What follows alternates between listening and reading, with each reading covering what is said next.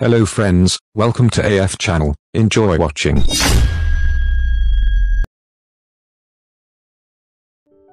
Seven interesting animal species living in the Amazon.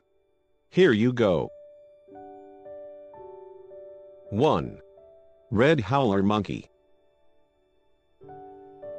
The red howler monkeys can be heard by most travelers visiting the Peruvian jungle. Their loud roars can be heard up to 3 miles, 5 kilometers, away.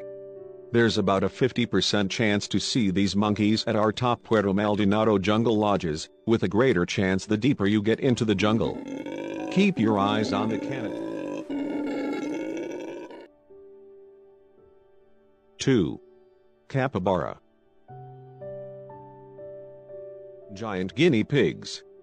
They live in the densely forested areas of South America near bodies of fresh water. Capybaras are surprisingly great swimmers and can hold their breath for up to 5 minutes underwater.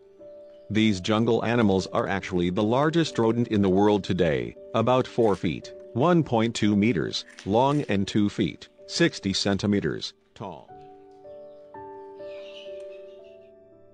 3. Black-capped squirrel monkey. The black-capped squirrel monkey is found in the Peruvian, Brazilian, and Bolivian Amazon. They live in female-dominated groups with about 40 to 75 monkeys. Unlike many other monkeys that use their tail to climb, these squirrel monkeys typically use their tail for balance. 4. Sloth. Sloths are known as perezosos locally, meaning lazy in Spanish. Both the 2-toed and 3-toed sloths live in the Amazon. If you are really lucky, there is a small chance of seeing them in the wild during excursions at our favorite Puerto Maldonado jungle lodges. 5. Collared anteater.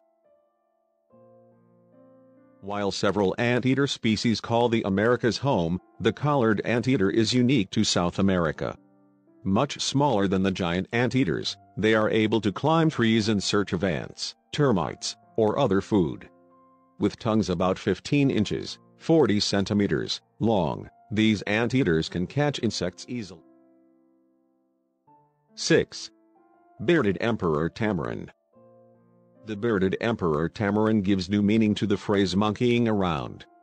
With their distinct white mustache and beard, this primate lives with a small, extended family of between 4 and 15 members.